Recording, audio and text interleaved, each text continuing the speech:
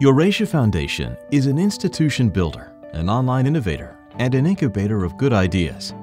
One idea that endured through the darkest days of the Cold War and is vital once again is keeping personal and professional channels open between Americans and citizens of Eurasia.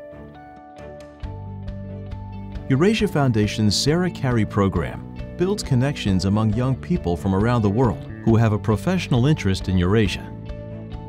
I've been in Moscow, I'm headed to Astana next, and I really wanted to get a sense of what people are thinking about and writing about in this region.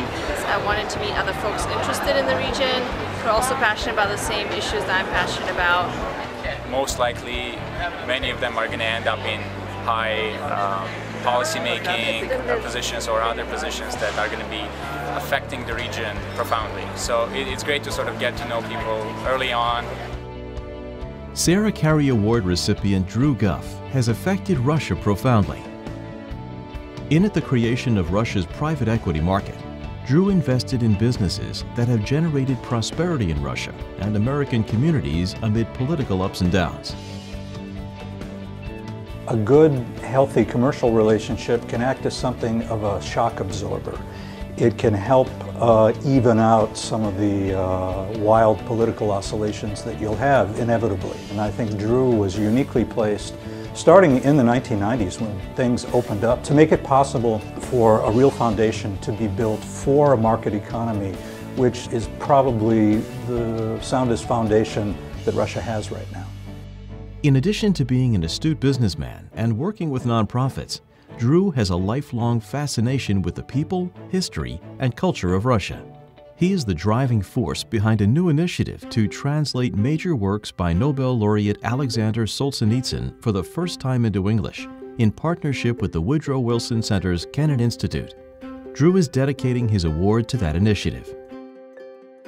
I think that reading any work of art, and the Red Wheel, even though it's very historical, is a work of art, absolutely brings people closer because it puts you there in the spot.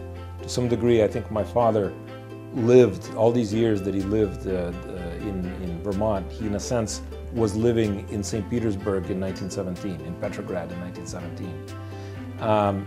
And when I read The Red Wheel, I'm transported there.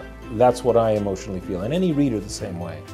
So yes, having simply that act of opening the book and reading it in the language accessible to you, I think absolutely makes you as a person, as a reader and as a person, closer to the place that you read. It transports you. And that's really ultimately the wonderful value of the Solzhenitsyn initiative and of this great thing that Drew started. I will echo the words said before that if we as Americans are to make wise policy concerning Russia, we need to do more than just grapple with politics or security issues of the day.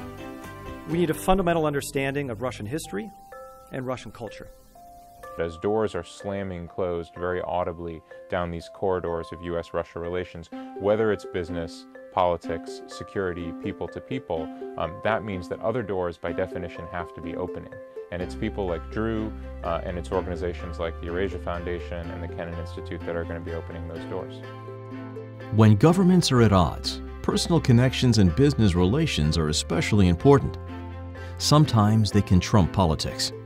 For his lifelong commitment to bringing Americans and the people of Eurasia closer together through business, culture, and nonprofit leadership, Eurasia Foundation is proud to present the 2015 Sarah Carey Award to Drew Guff.